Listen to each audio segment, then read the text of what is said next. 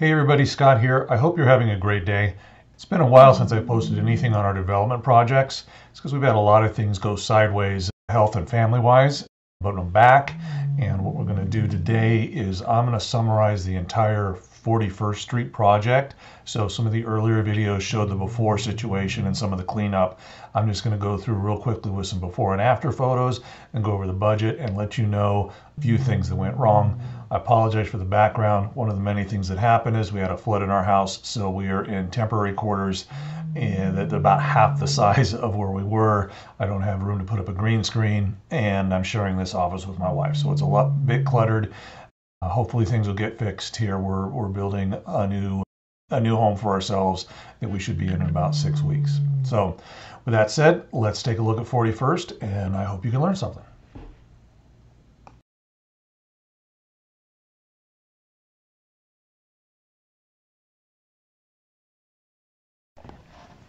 Okay, so this was the original view of the front unit from the street. This was the back unit, and you can see it's generally a mess. We actually ended up enclosing that porch, moving the front door over to under this window here on the right, but you can tell the bad condition. From the back, this is what we were dealing with. We ended up having to take 40 cubic dumpsters, a total of 4, out of the property. Interior, just bad shape. The door wasn't even on the frame there. Ceilings kind of collapsing. Just a lot of water damage, so we knew we had to replace the roofs. We just didn't know how bad they were going to be. This is the back unit, and this roof ended up being even worse. We had to replace some of the trusses.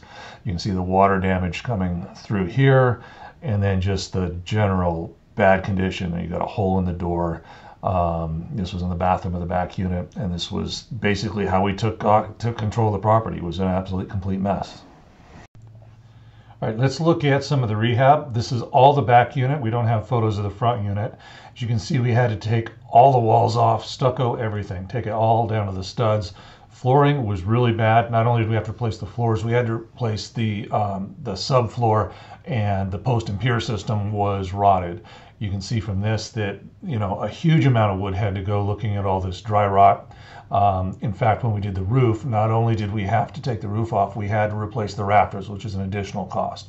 The work in here was so bad that this is just a cut wire, but we actually had wires just spliced together with no caps.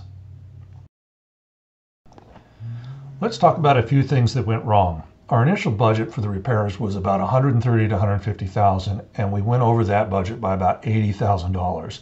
And let's highlight why, hoping that when you're doing a project, this will help you out.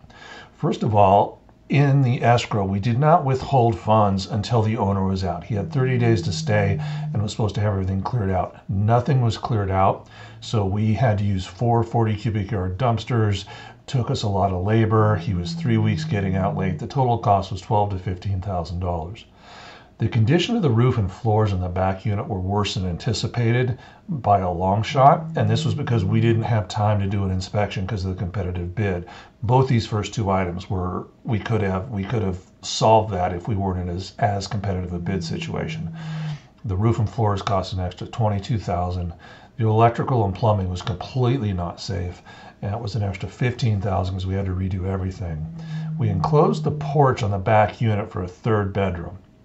That cost us about $7,000, but it added extra value because we were able to rent that unit for about $400 more because we had that 3rd bedroom. We also found that the slope of the lot was causing rainwater to run underneath that 2nd unit, and that was what was causing a lot of the damage underneath there. So it cost us $25,000 to do that grading, and the good part about that is we were at the same time able to get the lot ready for the next build, which will be a duplex. So with all that, that's about $80,000 over budget, and those are things that could have been mitigated if we had a little more experience or we had more time. So now that we've seen what went wrong, let's look at what went right and how these units turned out. Right off the bat here, you can see we changed the color, stuccoed the exterior, and got the new roof.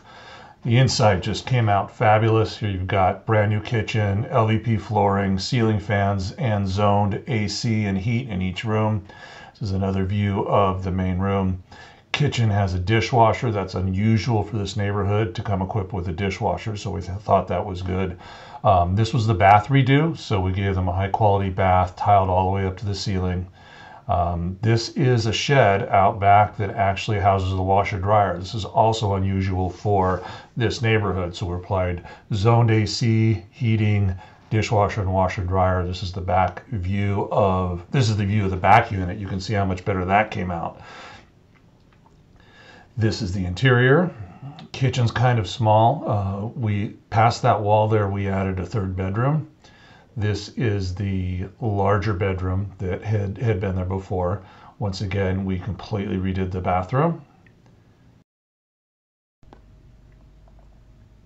All right, let's take a look at the meat and potatoes, the financials and valuation through the first phase of this project. Our acquisition cost, purchase price, was $770,000. Closing costs were $3,400. Now that's low because we paid cash, so there were no loan fees. As my own agent, I made a commission of $15,400, which gave the net acquisition cost of $758,000. Our rehab and holding costs were $258,000. That includes all the repairs and the overage, as well as the cost of holding the property taxes, etc. So the total cost of acquisition and rehab through completion was just over $1 million, $1,015,000. Call it $1,016,000 with rounding. Now, currently, our annual rent, both units are rented at $79,200 for the year. In the neighborhood, the gross rent multiplier runs 13 to 16, depending on the condition of the property. Newer properties with all the amenities are 16, older ones are 13. That gives us a valuation range between $1,029,000 and $1,267,000. Both are over our costs. I would argue that we're closer to the higher end of this because not only did we basically completely rebuild these, added zoned HVAC, dishwashers, and laundry, but we also have pre-graded for the next phase. Now, phase 2 is where this project is really going to start to pay off. We're adding a duplex that is going to be the same design as we're using on our Marlboro project. We anticipate the cost of that to be $450,000 to $500,000 once again because we've already done the grading, so we've got a head start on that. Rents on that will be about $3,000 per unit per month, which gives us an additional $72,000 a year in gross rents. If we use the same multipliers, it adds between $936,000 and $1,152,000 in value. So we're going to end up picking up about another $500,000 of equity by doing the second phase of the project. And that's where the real profitability of this project will come in. And then we will be able to refinance it, pull our initial investment out, and still have a slightly positive cash flow. At least that's the plan. I hope you got some good information out of this. I've learned a lot through the process, and I hope you can learn from some of the mistakes that we made doing this. If you like this type of content, I promise I don't post a lot. I'm not trying to make a living off of YouTube, but if you go ahead and subscribe, then you will be able to keep updated on the projects we are doing, as well as monthly San Diego market updates.